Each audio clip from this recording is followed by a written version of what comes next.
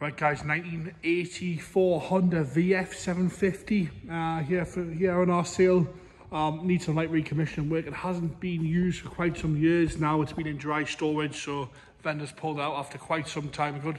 A good, you know, over 10 years off the road in dry storage.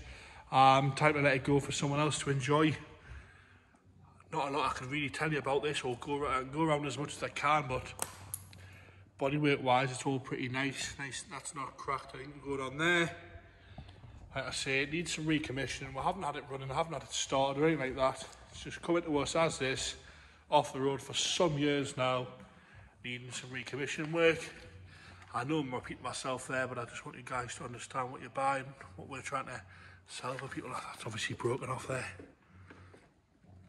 Well, I don't know how that goes back on, but it just kind of slots through. Like that's what needs something on the back of there. Sorry about that. Seat's all good. Tank's got some light scratch on it, but no major marks really anywhere.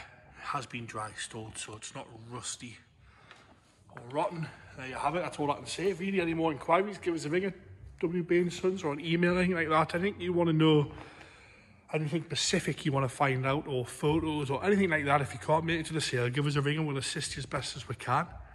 There you have it, the Honda VF750.